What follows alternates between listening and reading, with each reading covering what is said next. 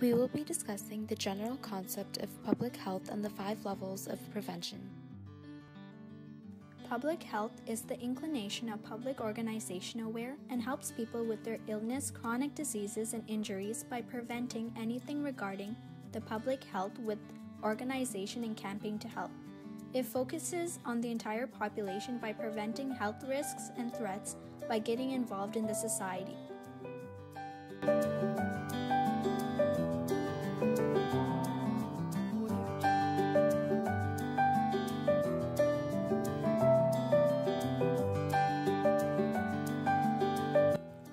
One example of primordial prevention would be developing a subsidized fitness program in a community which can help reduce the risk of developing diabetes or obesity.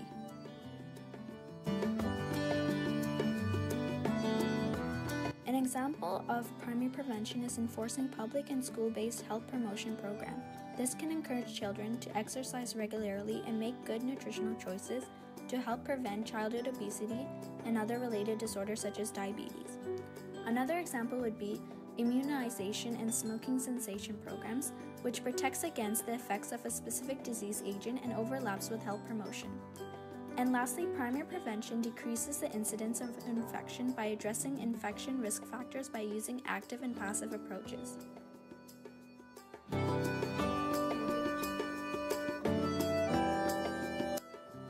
The modes of intervention within the subclinical stage involves the use of screening tests, which is essential to secondary prevention and adequate treatment to controlling disease progression. For instance, in terms of the intervention of an individual, the progress of the diagnosis for metabolic syndrome would involve screening for diabetes. Moreover, for the population, the intervention for the treatment of controlling metabolic syndrome includes implementing exercise programs and community-level weight loss. Another example of secondary prevention interventions for individuals include hemoccult stool testing in order to detect colorectal cancer early. The treatment for colorectal cancer also includes organized colonoscopy screening programs for the population interventions.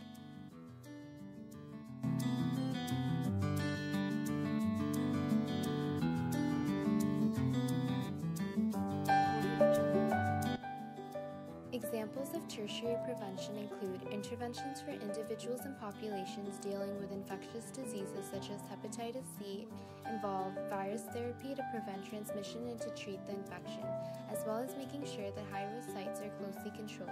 Secondly, intervention for metabolic syndrome involve recommendation to cardiac rehabilitation clinics and implementing multidisciplinary clinics. Lastly, cardiac rehabilitation after suffering from a myocardial infarction involve looking at different ways to change behaviors to reduce chances of a reinfarction.